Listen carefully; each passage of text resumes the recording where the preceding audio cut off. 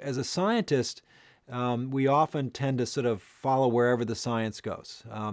And you do one experiment, and that opens up an area you hadn't predicted, and you go somewhere else. Then there's some scientists like myself that have a particular goal in mind.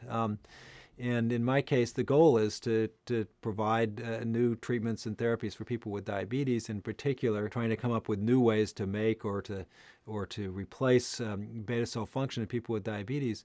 When we started, it was the idea that we could make beta cells either in a dish or in a patient was really pie in the sky. That was the kind of thing that you didn't put in a grant application because you knew the reviewers would laugh at you. 25, 30 years later, in fact, people put in their grant applications all the time. And the reason is because, in fact, people are now generating insulin-producing cells in the culture dish. And those cells are looking more and more like really normal beta cells. We really are, I think, on the cusp of putting those cells into patients and actually demonstrating that we can replace beta cells in people with diabetes.